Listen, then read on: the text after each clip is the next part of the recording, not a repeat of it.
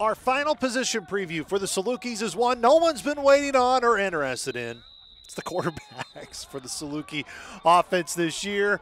Of course, Nick Baker, all over the record book, graduated, has moved on. Now everybody wants to know who will get the first snap next Saturday night at BYU, which we're all going to find out when that game starts. All three quarterbacks have made strides in fall camp. And definitely showing just from the progress from spring to summer to now fall, even just how we grade and the decision making, the target stuff. Definitely improvement from Hunter too, who's been here in the system.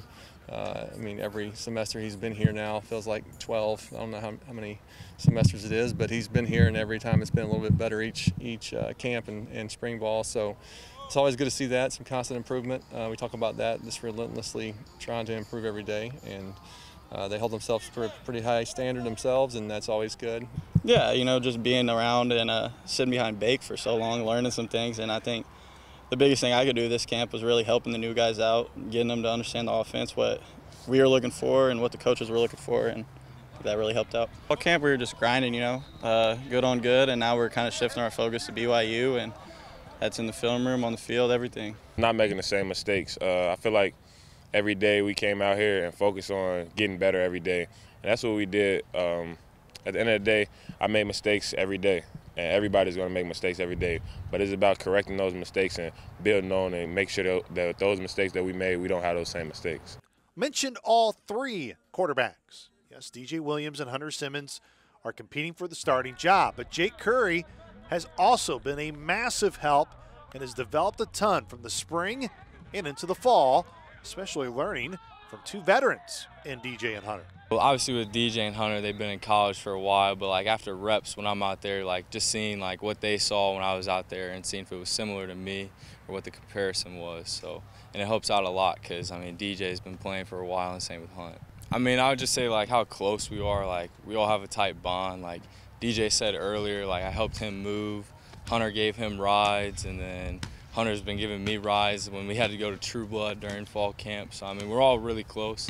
Camp did start with four quarterbacks, and E.T. Harris provided some sparks early in camp with his blistering speed, but unfortunately suffered a season-ending injury during camp, but is now starting to recover.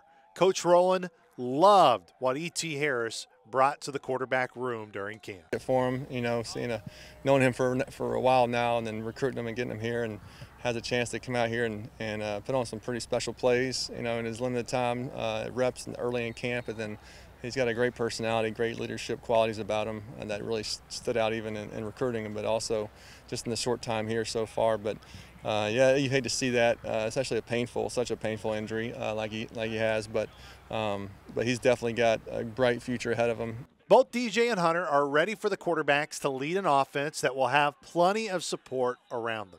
You know, I mean, we got a bunch of explosive guys on the outside, a receiver. You can go down the list and we can name them, but. And running back room, really solid, bunch of new guys coming in, a lot of depth there, and O-line, you know, experienced group coming back. Adam Noah, I think they're going to be really good, and tight ends are always going to hold it down. I mean, those guys are so talented. Those are the type of guys that if they come talk to you, they mean what they say. So it's good being around those guys. You love watching the way they work and the way they prepare. Hezekiah, K-Lou, VD, the list goes on and on. The whole receiver room, the way they work day in and day out is probably the most special thing about those guys. The way they come back and communicate, tell you what they see, tell you what I see. Those are the type of things that make a receiver and quarterback relationship great, and that's what I like to be around.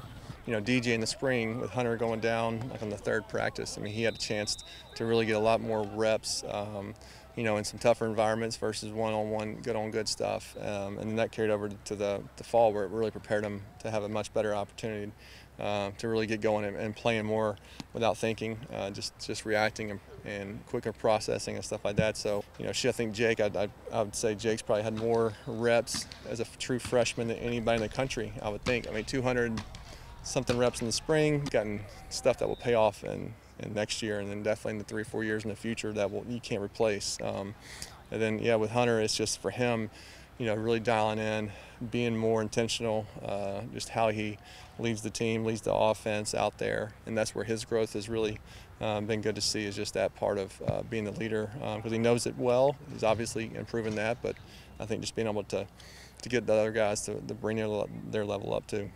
That does it for our position previews, which was part of our fall camp series presented by our friends at the Illinois Army National Guard. Tomorrow, Saluki Radio Crew dives deeper in the special teams, and then we are on to game week coverage against the BYU Cougars. Hard to believe kickoff is next Saturday.